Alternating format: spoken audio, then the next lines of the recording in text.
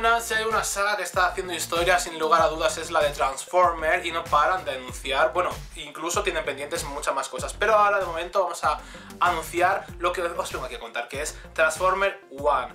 Es una precuela que van a hacer de las películas originales de Transformers y estará, de hecho, bueno, es una precuela, pero tienen también marcadas en el calendario spin-off acerca de Transformers. También va a haber unas secuelas de la saga, o sea, Transformers 5, que después vamos a hablar también de ella.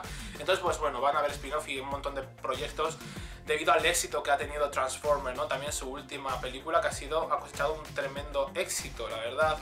Esta película de Transformers One, como digo, es una precuela y estará ambientada en el planeta Cybertron, que es el planeta donde están los Autobots, todo el mundo ya sabe. Está dirigida con Akiva Goldsman y todavía no tiene fecha de estreno. Se está rumoreando que a lo mejor es muy probable que sea una película de animación, debido a que, bueno, si está ambientada en un planeta de robots, realmente pues no va a haber personajes de carne y hueso, por lo tanto se está comentando que puede ser de animación la película, aunque esto todavía no está claro, es algo que está rumoreando y quería hacerlo saber.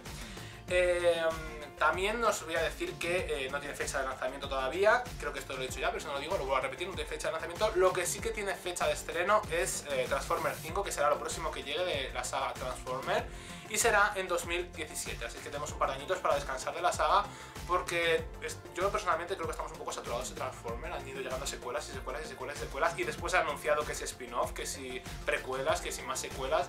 Entonces hay un poco de mareo con esto de Transformers. Claro, el exitazo que ha tenido esta última entrega, pues así ellos quieren sacar tajada, ya sabéis cómo va el asunto, ¿no? Ya sabéis que para estar informados de todo lo que va surgiendo acerca del universo Transformers, te aconsejo que te suscribas aquí a Popnews. Aquí abajo te dejo las últimas informaciones acerca de Transformers 5, por ejemplo, que acabo de hablar. Aquí abajo te dejo toda la información que se conoce acerca de esta película, de esta secuela de Transformers. También te voy a dejar las redes sociales aquí abajo para estar completamente conectados a Popnews y que no te pierdas ni una sola noticia que surja a partir de ahora. Yo ya me voy y nos vemos en el próximo vídeo. Chao.